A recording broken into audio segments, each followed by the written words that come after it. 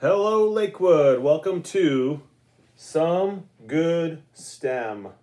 This is the first edition of Lakewood's SGS. I just want to say congratulations on making it through 5 weeks of VO educational opportunities.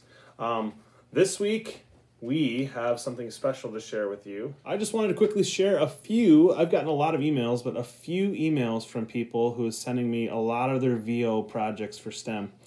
This first person is Lucas Kopp. He built a putter box game so he could practice putting inside.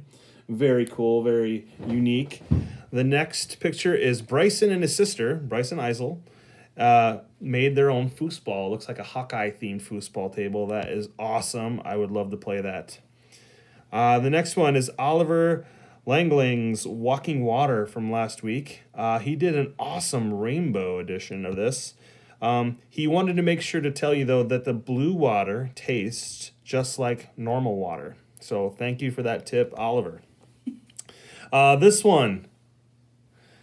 is Jordan Dreyer's Plinko game. I can't wait to try this sometime. She said she'd let me try it. This is Mackenzie Foster's Shadow. We did a shadow project with the sunshine.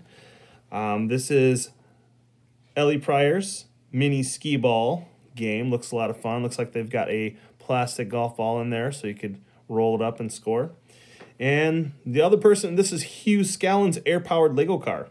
And I just want to say thank you to all those Lakewood kids that have been sending me pictures and miniature videos of all their projects and things they've been working at home for STEM.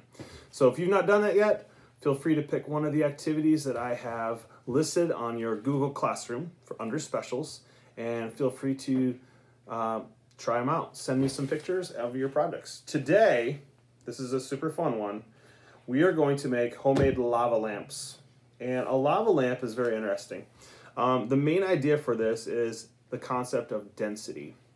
Now, in particular, things that are more dense in liquid sink, and things that are less dense in liquid float.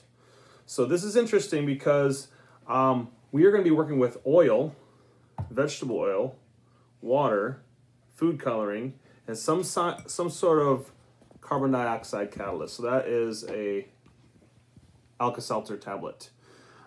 Just to let you know, we bought all these items from Dollar Tree here in Norwalk.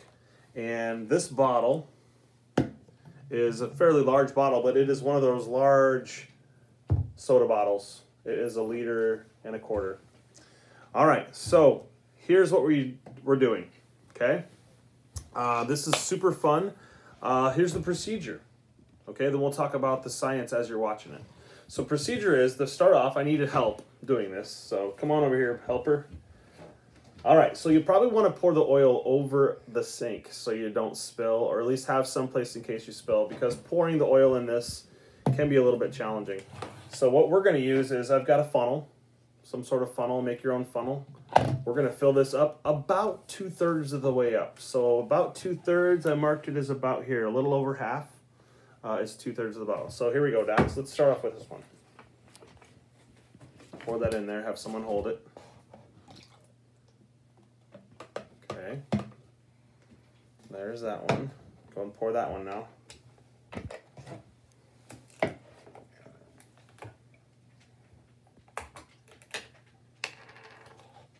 Okay, nice and easy pour.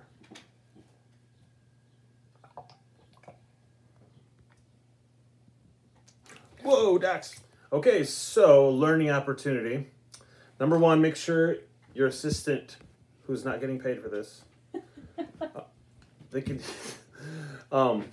see the oil level so they don't overflow it. Make sure you do this over a sink, otherwise you'll have an oily mess all over the place. Also, you can do any type of container. You could even do it in a glass with smaller amounts of oil. You don't have to use this much oil. I will have directions, though, posted on this presentation of how to do it. So we're almost there. We got a little bit of oil spillage. So by the way, this is my son Daxton. He is going to be a 5th grader. I forgot to introduce him. So here we go. Let's finish this up. The 2/3 mark. Dax, make sure you can see the level there. So he's filling the container about 2/3 of the way up full of oil. Watch up here so you can see it. My funnel's pretty narrow, otherwise it'd be a little easier. So he's pouring it in.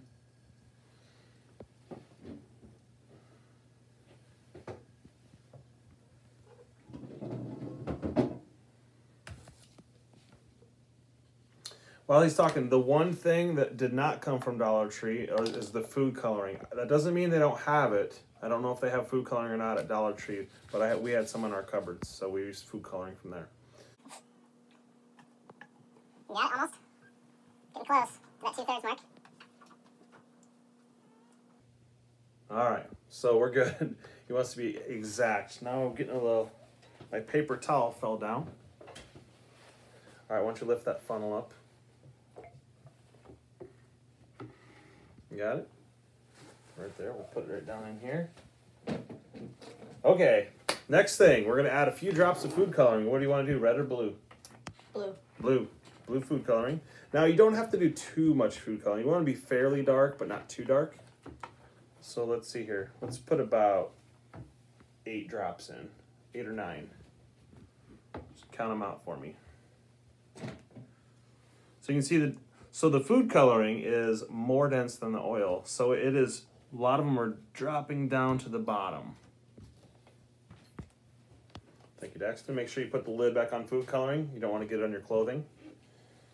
All right, and the next thing, we're gonna fill the rest of the bottle with water, but don't fill it to the brim, okay? Yeah, I'll do this one so don't spill it, how about? Now you'll notice what's happening here is the water is collecting where, Dax? Where's the water collecting? On the bottom. At the bottom, and it's also forming some bubbles. Some air bubbles.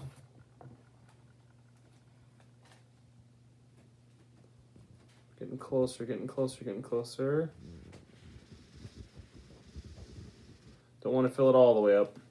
All right, you'll notice what's happening here is because of density, the oil is less dense than water. So the oil is collecting at the top and the water and some of the oil bubbles are on the bottom along with the food coloring. Now, if we let this settle for a little bit, some of the bubbles will go away. Okay, so I think that's what we'll do really quickly. We're back. We have let this settle for about 5 minutes, and you'll notice that the food coloring mixed in with the water, it is pretty dark, so 8 drops might be too much. The oil is on top, the water is all that's blue. Now the food coloring is more dense than the oil, so it went all the way to the bottom. Now, we need to add something. Alka-Seltzer tablets. Now, Alka-Seltzer tablets help you settle on like upset stomachs and things like that. Do not put these in your mouth. Make sure you have a parent to help you. Now, the bottle is, if you had a container that had a bigger opening, you could just drop this in. But the bottle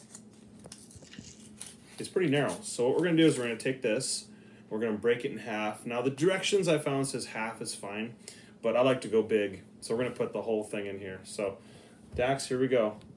All right, Cam, just wait. We'll get the camera person zoomed in.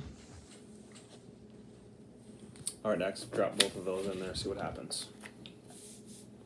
So it sank, meaning it's heavier or more dense than water, and you can see there's something happening here.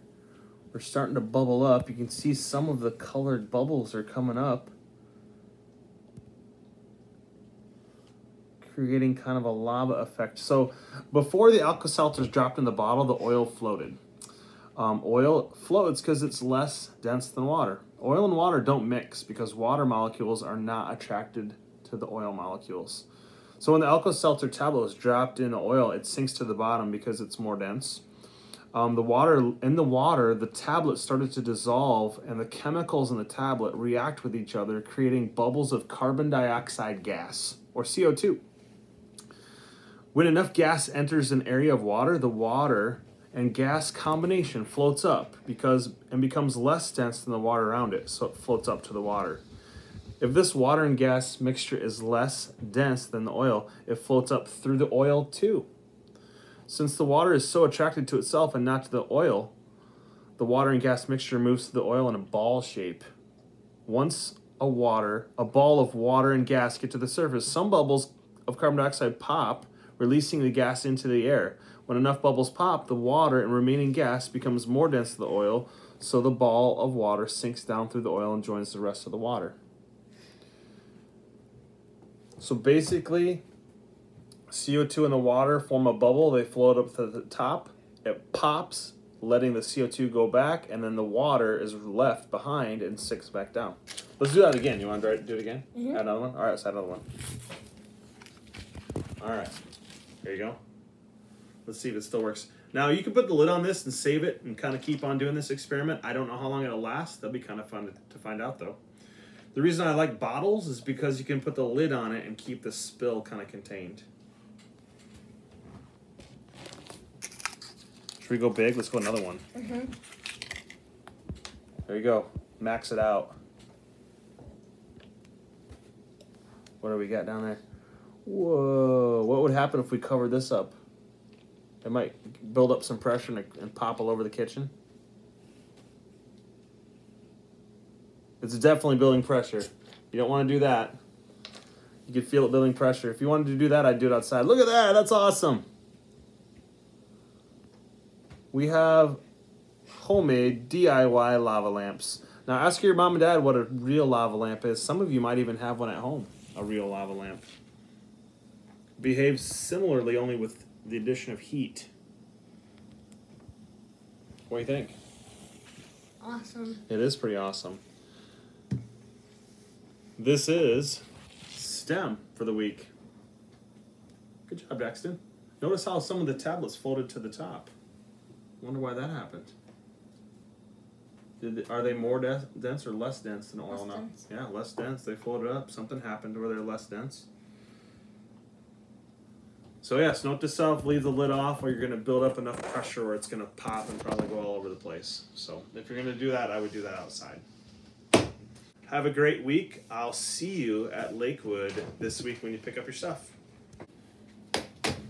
Well, this has been our first edition of SGS Some Good STEM. I'm signing off with Mr. Hughes. We will see you later.